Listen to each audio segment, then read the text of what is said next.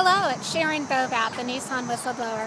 I'm standing in front of my post office and I'm right now looking at this novel that I got from Baker Donelson. Basically, Baker Donelson, lawyer Bridget Carpenter, she put together a brief. It's a lot better than my brief, probably because she's a really good lawyer. She and I have been going against each other in this lawsuit since I had to get rid of my lawyer, Klein Preston. Klein Preston, I found out, had a conflict of interest, and he wasn't representing me to the best of his abilities. Klein Preston is a man that actually told me his brother was the top CIA lawyer, Stephen Preston. And then he said he wasn't his brother, and then he won't do an affidavit saying he's not related to Stephen Preston or connected to the CIA. Well, it's long and complicated. But at the end of the day, I'm a whistleblower from Nissan. I was working with top Nissan executives, and what happened was I communicated discrimination. Women in management went from 20.9% down to 10%. I communicated fraud in reference to the Nissan Leaf, and I communicated an internal battle of control. Anyways, that was happening at Nissan. Mr. Sayakawa wanted to take over Goen's job. It was pretty ugly, and I told Tavares. And I also told Tavares I would blog, and I told him that I would be a change agent. Basically, I would have a blog to expose problems in Nissan. And after I exposed certain problems, that's when a lot of harassment started. And as soon as they caught on to me, the good old boys, the people that Mr. Tavares wanted gone, they sent me a letter saying I couldn't be on the property. But the letter was really funny. It basically was like, you can't blog, you can't talk to a Nissan employee, you can't go to a Nissan employee's home. Well, I was living, and this was in 2009, I was living in the corporate headquarters and basic town, Franklin, Tennessee. And they never told me. They never had a court order me not to be at Nissan. And for a whole year, I didn't do anything. But Nissan refused to do references. They refused to help me get a job. I was given promises that weren't kept. And at the same time, I cut a deal with Carlos Tavares. And that is I would expose problems. He knew I was starting a blog. I have emails from him after the blog started.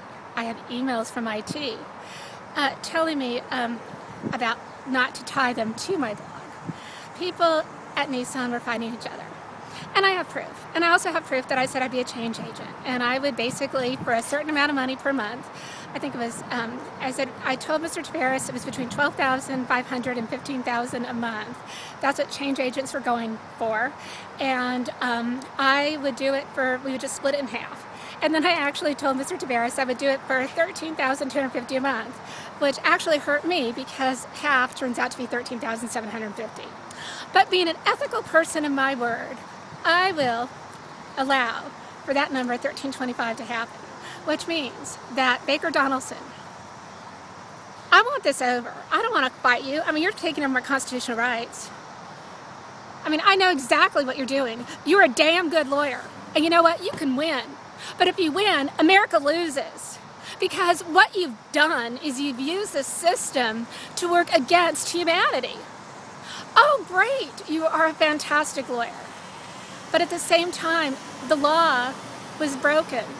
Not by me, by a corporation taking $1.4 billion to build a car with outdated technology. The law was broken by a company that went from 20.9% women in management down to 10%. The law was broken when I was stalked, harassed, and bullied. I'm not the one that broke the law. I'm the one fighting for some justice. And you know what? It looks like you don't want to give me justice. So you know what I'm saying? Let's just go back to the change agent deal. And Nissan, the people in Congress don't give a shit. Darrell Issa's office seems to be rather fine with you doing business with Iran. Darrell Issa is too busy talking about the Tea Party issues with the IRS. You know, if Darrell Issa gave a rat's ass about America, it would be a lot better. Also, the Obama administration, yeah, you too. America's in trouble because of all of you in D.C. It's disgusting. But I've given up on this Nissan fight. I'm going to fight for my American rights. And you know what, Baker Donelson? I'm going to take it all the way up to the highest court I can. You might be a better lawyer than me, but the one thing I've got going for me is this U.S. Constitution. And you know what? You sent me this big document that I got to read. And trust me, I will read it. But I read the final paragraph. And basically you are saying Sharon Bovat has no rights because she didn't respond to a summary judgment. Well, it wasn't me, it was a lawyer that deceived me, okay? I responded as soon as I had the capability of representing myself, which is in the American Constitution. So I want my chance to be heard in court. I want to do this appeal, and I'm going to win. And if I don't win, that means that Constitution is nothing but a piece of toilet paper. God bless America.